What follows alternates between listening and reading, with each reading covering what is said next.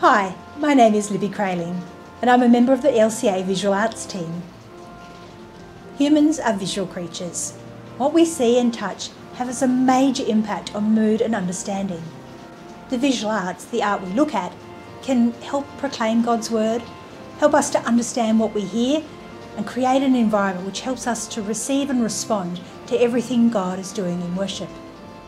Visual elements reach people at all ages and levels of understanding, and often transcend barriers of language and culture. There are many visual elements in worship. Architecture and layout, furnishings like altars, lecterns, pulpits, crucifixes, paraments, banners and vestments, flowers and other temporary displays, performance art including dance and drama, visual presentation media and digital art. It is important that the worship environment creates a space where God's people can worship Him, leaving behind the everyday and entering into a sacred space, where they can rest in God's presence, meditate on His word, and worship Him with joy. It's good to have a way to define the space as a special place where God meets His people in worship. This could be as elaborate as a fully decorated church building, or as simple as a circle of stones or chairs around a central cross. Layout, furniture and equipment, which assists in the proclamation and hearing of the gospel. Can the pastor be seen and heard? Is there some means of sharing the words for the reading? Is there a cross to remind the people of Jesus' saving work for us? It's good to have a space which reminds the congregation of the sacrament of baptism. Is there a font or visual elements linking us to our baptism? And it's important to have a space which emphasises how central communion is. Is there an altar area where the communion elements can be seen and accessed? Is there a space which encourages people to respond appropriately in prayer and praise?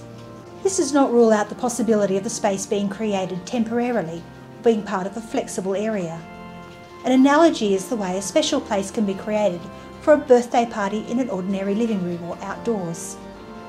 One traditional means of creating and adding to a sacred space is the use of paraments, banners, altar cloths, dressings for the lectern and pulpit, and other decorations which beautify the space and make it easier for people to connect to the season of the church year, to the means of grace, and to what God is doing through His word and His people in the body of Christ. The colours used change according to the seasons or Sunday of the year. The pastor's stole, the strip of coloured cloth worn around his neck, also changes in the same way. In Exodus 28, God tells Moses, "And you shall make holy garments for Aaron your brother, for glory and for beauty." A great deal of care goes into the design and creation of these vestments, special clothes, and they often include symbols and colours. Each season of the church calendar is associated with specific colours. The main colours used and their symbolism include white, the colour of perfection, purity and holiness. White is used for Christmas, Easter Sunday and the Sundays immediately after these festivals, as well as Transfiguration and Epiphany, which are focused on Christ. White is also the colour for Trinity Sunday and for Maundy Thursday, in recognition that the Feast of Victory, Communion, is being celebrated. Gold, the colour of victory, glory and majesty, may be used instead of white during the Easter and post-Easter season. Violet is the colour of royalty, but it also symbolises penitence, being sorry for one's sins. It may be used during both Advent and Lent. Both periods have a penitential aspect, while looking forward to festivals for our King. If the same paraments are used for both seasons, then extra care should be taken with the symbols used so that they're appropriate for both. Green is the colour of life and growth. It is used for those times of the year which focus on growth in faith and discipleship, such as the Sundays after Pentecost and Epiphany. Red is the colour of blood and fire, and is used on days which mark great events in the work and ministry of the Christian Church, such as Pentecost, Many Saints' Days and Reformation Sunday. Black is the colour of mourning. It is only used on Good Friday and Easter Saturday. It is the opposite of white and symbolises the death of Christ. Blue is the colour of anticipation and hope. It may be used instead of violet in Advent in anticipation of Christ's coming, but it's not used in Lent. Paintings and other artworks can be added to the worship environment. there's a wonderful tradition stretching back many centuries of artworks being used as altarpieces and throughout a space to teach and uplift the people. Images from a range of time periods and cultures can draw people of different ages and backgrounds into the worship space. Flowers, candles and other temporary installations are often used to add beauty and meaning to the worship space. Floral artists make use of symbols, liturgical colours and other items which connect to the readings or the central message of the worship service. At Pentecost, for example, you might see tall flame-like arrangements of red, yellow and orange flowers spiralling upwards, representing the tongues of fire above the heads of worshippers at Pentecost. At particular times of the church year, traditional displays such as Advent wreaths or Jesse trees may be used to help mark the development of the season or emphasise its significance. At All Saints, a sandbox of candles may be set up so that those mourning the death of a loved one can light a candle. While many of these displays help us to connect to believers through the ages, there are other displays which may be unique to a particular time or place. Worship can also be enhanced through the use of drama or liturgical dance. This can range from the simple dramatisation of the Bible readings using different people to read the narration, through to skits and even plays on special occasions such as Easter and Christmas.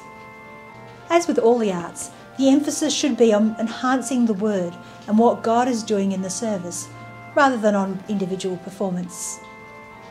With the advent of new technologies, churches and worship spaces increasingly use screens and other digital projections to present lyrics, orders of service and announcements.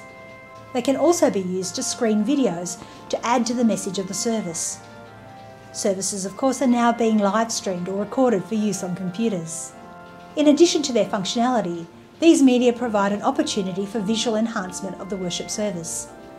Directional and coloured lighting can make a big impact. Colours, images and even animations can add to or detract from the sacred space and the proclamation of the word. These forms should work with and complement the other visual arts and the elements of worship. Almost all of these forms of visual art make good use of two elements, colour and symbol. Symbols are a great way to help people identify with and remember key messages or ideas. The cross is the most obvious symbol of the Christian faith, but there are many more, often associated with the sacraments and with the seasons of the church year. Baptism, for example, is often associated with a dove descending, reminding us of the Holy Spirit descending on Jesus when he was baptised, and also with a scallop shell, often with 3 drops of water, symbolising the triune God into which we are baptised. Symbols of communion include the chalice, bread and the Lamb of God. An open Bible is a symbol of the Word. Some symbols, like the Lutheran rose, the anchor, Cairo, Alpha and Omega, and even the fish, may need some explanation for newcomers. Visual symbolism is limited by culture and history, and so the symbols used by a congregation in worship need to have meaning in the culture of the congregation. That said, teaching children and others in the congregation about the meaning of symbols and pointing them out in worship can be a great way to pass on the faith and help people remember the gospel. Each congregation is a community of believers in a particular time and place. Different symbols and visual elements will speak differently to different groups. Our church buildings and worship spaces may look quite different to each other. Our pastors may or may not wear traditional robes and stoles. We might favour traditional paraments and formal flower arrangements, or prefer digital animations and light shows. Whatever the style of your congregation, think about how the visual elements you use help teach, encourage and inspire people in their walk with God.